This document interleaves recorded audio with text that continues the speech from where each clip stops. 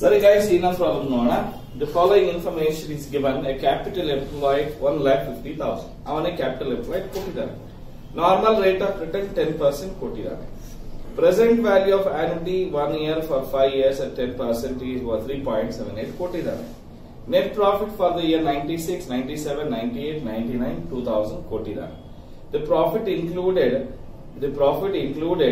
a non-recurring profit on average basis of 1,000, out of which it was declared that non-recurring profit had tendency of appearing at the rate of 600 per annum. You are required to calculate goodwill as per annuity, as per super profit method of 5 years and capitalization of super profit. ಇಲ್ಲಿ ಒಂದೇ ಒಂದು adjustment ಇದೆ. ಆ adjustment ಒಂದನ್ನ ನಾವು adjust ಮಾಡಿಬಿಟ್ರೆ ಮಿಕ್ಕಿದ್ದು easy ಆಗುತ್ತೆ. ಓಕೆನಾ?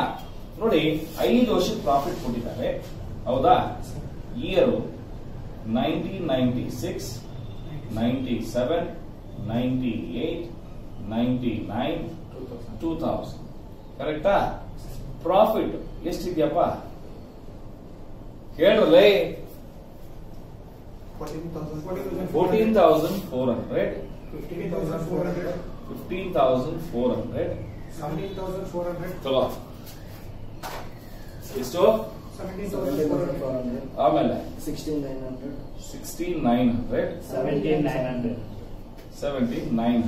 ಅವನೇನ್ ಹೇಳ್ತಾ ಇದ್ದಾನೆ, ಈ ಪ್ರಾಫಿಟ್ ಅಲ್ಲಿ ಯಾವುದೋ ಒಂದು ನಾನ್ recurring income 1,000 rupees include ಆಗಿದೆಯಂತೆ. ಏನಾಗಿದೆಯಂತೆ? Include ಆಗೋಗ್ಬಿಟ್ಟಿದೆಯಂತೆ. ಹಾಗಾದ್ರೆ ಇನ್ಕಮ್ ಅದು ಬಿಸ್ನೆಸ್ ಇನ್ಕಮ್ ಅಲ್ಲ. ಏನಲ್ಲ ಅದು? ಬಿಸ್ನೆಸ್ ನಡೆಸಿರೋ ಇನ್ಕಮ್ ಅಲ್ಲ. ನಾನ್ ರೆಕರಿಂಗ್ ಅಂದ್ರೆ ಏನು? ಯಾವಾಗ್ಲೂ ಒಂದ್ಸರಿ ಬರ್ತಕ್ಕಂಥದ್ದು, ಜಾಕ್ಪಾಟ್ ಹೊಡಿತಕ್ಕಂಥದ್ದು. ಅಂದ್ರೆ ಯಾವ್ದೋ ಒಂದು ಲಾಟರಿ ಟಿಕೆಟ್ ತಗೊಂಡಿದ್ರೆ ಅಥವಾ ಯಾರಿಗಾದ್ರೂ ಸಾಲ ಕೊಟ್ಟು ಎವ್ರಿ ಇಯರ್ ನಿಮ್ಗೆ ಇಂಟ್ರೆಸ್ಟ್ ಇನ್ಕಮ್ ಬಂದಿದ್ರೆ, ಇದೆಲ್ಲ ಬಿಸ್ನೆಸ್. ನಾವು ಬಿಸ್ನೆಸ್ ಮಾಡಿ ಅರ್ನ್ ಮಾಡಿರೋ ಪ್ರಾಫಿಟ್ ಅಲ್ಲ. ತಿಳಿತಾ ನಿಮ್ಗೆ? ಪ್ರಾಫಿಟ್ ಇನ್ಕಮ್ ಅಂದ್ರೆ ಏನು? ರೆಗ್ಯುಲರ್ ಆಗಿ ನಾವು ಟ್ರೇಡಿಂಗ್ ಬಿಸ್ನೆಸ್ ನಲ್ಲಿ, ಅಂದ್ರೆ ಬೈಯಿಂಗ್ ಅಂಡ್ ಸೆಲ್ಲಿಂಗ್ ನಲ್ಲಿ ಆಗುವಂತಹ ಪ್ರಾಫಿಟ್ ಅನ್ನು ನಾವು ಟ್ರೇಡಿಂಗ್ ಬಿಸ್ನೆಸ್ ಪ್ರಾಫಿಟ್ ಅಂತ ಹೇಳ್ತೀವಿ. ಇಲ್ಲಿ ಅದು ರೆಕರಿಂಗ್ ನೇಚರ್, ಮತ್ತೆ ಬರ್ತಕ್ಕಂಥ ಇನ್ಕಮ್. ನಾನ್ ರೆಕರಿಂಗ್ ಅಂದ್ರೆ ಏನು? ಯಾವಾಗ್ಲೂ ಒಂದು ಬಾರಿ ಬರ್ತಕ್ಕಂಥದ್ದು. ಅರ್ಥ ಆಗ್ತಿದ್ಯಾ? ಸೊ ಅದಕ್ಕೆ ಆ ಇನ್ಕಮ್ 1,000 ರೂಪಾಯಿ ಪ್ರತಿ ವರ್ಷ ಇದರಲ್ಲಿ ಸೇರ್ಕೊಂಡಿದೆಯಂತೆ. ಅದಕ್ಕೆ ನಾನ್ ರೆಕರಿಂಗ್ ಇನ್ಕಮ್ ಅನ್ನ ನಾನು ಏನ್ ಮಾಡ್ತೀನಿ? ಮೈನಸ್ ಮಾಡ್ತೀನಿ. ಪ್ರತಿ ವರ್ಷ 1,000 rupees ಇನ್ಕ್ಲೂಡ್ ಆಗಿದೆ. ಇನ್ಕ್ಲೂಡ್ ಆಗಿರೋದನ್ನ ಮೈನಸ್ ಮಾಡಬೇಡ. ಮೈನಸ್ ಮಾಡಿದ್ರೆ ಇಲ್ಲಿ 13,400, 14,400, 16,400, 15,900, 16,900. ಆಮೇಲೆ ಏನ್ ಮಾಡಿದಾರಂತಪ್ಪ ಅಂದ್ರೆ 600 ರೂಪಾಯಿ ಮೈನಸ್ ಮಾಡಿಬಿಟ್ಟಿದ್ರಂತೆ. ಏನ್ ಮಾಡಿದ್ರಂತೆ? 600 ರೂಪಾಯಿ ಮೈನಸ್ ಆಡ್ ಮಾಡಿದ್ರಂತೆ. ಆಮೇಲೆ ಗೊತ್ತಾಯ್ತಂತೆ, ಅಯ್ಯೋ ನಾನ್ ರೆಕರಿಂಗ್ ಇನ್ಕಮ್ ಬರೀ 600 ರೂಪಾಯಿ ಅಂತ ಹೇಳ್ಬಿಟ್ಟು ಫಸ್ಟ್ 1,000 ರೂಪಾಯಿ ಅಂತ ಅನ್ಕೊಂಡು ಆಡ್ ಮಾಡ್ಬಿಟ್ಟಿದ್ರು. ಆಮೇಲೆ ಅಲ್ಲ ಅದರಲ್ಲಿ 600 ರೂಪಾಯಿ ಮಾತ್ರನೇ ನಾನ್ ರೆಕರಿಂಗ್ ಇನ್ಕಮ್ ಅಂತ ಹೇಳಿ 600 ರೂಪಾಯಿ ಏನ್ ಮಾಡಿದ್ರಂತೆ? ಮೈನಸ್ ಮಾಡಬೇಕು.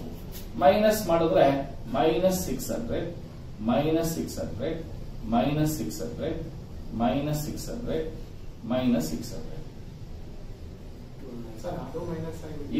ಇದು ಆಡ್ ಮಾಡಿ. ಸಾರಿ, ಇದು ಆಡ್ ಮಾಡಿ. ಅಂದ್ರೆ 1,000 ರೂಪಾಯಿ ಮೈನಸ್ ಮಾಡಿದ್ರು. ಬಟ್ ಆಮೇಲೆ ಗೊತ್ತಾಯ್ತು 600 ರೂಪಾಯಿ ಬಿಸ್ನೆಸ್ ಇನ್ಕಮ್ ಅಂತ ಗೊತ್ತಾಯ್ತು. ಇನ್ನು 400 ರೂಪಾಯಿ ಮಾತ್ರ ಅಡ್ಜಸ್ಟ್ ಮಾಡಬೇಕಾಯ್ತು. ಈಗ ಎಷ್ಟು ಬರುತ್ತೆ ಹೇಳಿ? 14,000, 15,000, 17,000, 16,500, 17,500. ಇಲ್ಲಿ ಪ್ರಾಫಿಟ್ಸ್ ಜಾಸ್ತಿ ಆಗ್ತಾ ಇತ್ತು. ಬಟ್ ಇದಕ್ಕಿದ್ದಂಗೆ ಇಲ್ಲೇನಾಯ್ತು?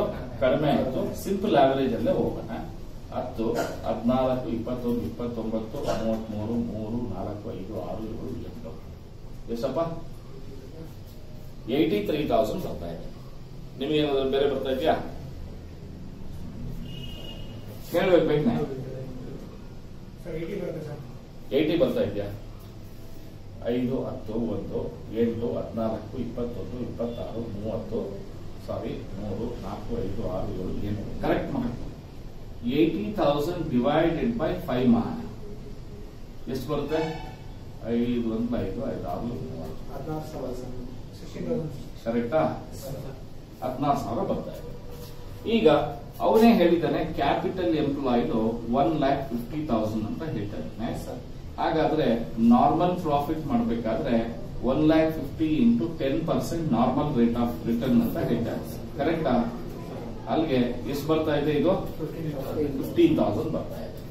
ಈಗ 16,000 ಅಲ್ಲಿ 15,000 ಹೋದ್ರೆ ಸೂಪರ್ ಪ್ರಾಫಿಟ್ ಎಷ್ಟಪ್ಪ ಬಂದಿದೆ? 1,000 rupees ಬಂದಿದೆ. ಕರೆಕ್ಟಾ? ಹಾಗಾದ್ರೆ ನಾವು ಗುಡ್ ವಿಲ್ ಮಾಡಬೇಕಾದ್ರೆ ಸೂಪರ್ ಪ್ರಾಫಿಟ್ ಮೆಥಡ್ ಅಲ್ಲಿ 1,000 into 5 years 5,000 is the goodwill. Annuity method ಅಲ್ಲಿ 1,000 ಇಂಟು 3.78 3,780. ಕರೆಕ್ಟಾ? ಇದು 1,000 ಡಿವೈಡೆಡ್ ಬೈ 10 ಇಂಟು 100 ಮಾಡಿದ್ರೆ 10,000 ಬರುತ್ತೆ. ಕರೆಕ್ಟಾ? ನೋಡಿ, ಇದೊಂದೇ ಸ್ವಲ್ಪ ತಾಪತ್ರಯ. ಇನ್ನೊಂದ್ಸರಿ ಹೇಳ್ಕೊಡ್ತೀನಿ ನೋಡಿ. ಅಲ್ಲಿ ನಾನ್ ರಿಕರಿಂಗ್ ಇನ್ಕಮ್ ಅಂತ 1,000 rupees ಇನ್ಕ್ಲೂಡ್ ಮಾಡಿದ್ದ ನಾವೇನ್ ಮಾಡ್ತಾ ಇದ್ದೀವಿ? ಮೈನಸ್ ಮಾಡಿದ್ದೀವಿ. ಆಮೇಲೆ ಗೊತ್ತಾಯ್ತು ನಾನ್ ರಿಕರಿಂಗ್ ಇನ್ಕಮ್ ಓಕೆನಾ 1,000 ಅಲ್ಲ, ಅದು 400 rupees ಅಂತ ಹೇಳಿ 600 ಅಂತ ಹೇಳಿ ಗೊತ್ತಾಯ್ತು. ಅದಕ್ಕೆ 600 rupees ನಾವು ಮತ್ತೆ ಆಡ್ ಮಾಡ್ತೇವೆ. ಇಲ್ಲಿ ಏನ್ ಮಾಡಿದ್ವಿ? ಮೈನಸ್ ಮಾಡಿದ್ವಿ. ಆಕ್ಚುಲ್ ಆಗಿ ನಾನ್ ರಿಕರಿಂಗ್ ಇನ್ಕಮ್ ಅಲ್ಲದೆ ಇರ್ತಕ್ಕಂಥದ್ದು 400. ಓಕೆನಾ? ನಾವು 400 ಅಡ್ಜಸ್ಟ್ ಮಾಡಿದ್ರೆ ಸಾಕಾಗೋದು. ಇದಕ್ಕೆಲ್ಲ 600 ಆಡ್ ಮಾಡಿದ್ರೆ ಸಾಕಾಗೋದು. ಓಕೆನಾ? ಬರ್ಕೊಳ್ಳಿ.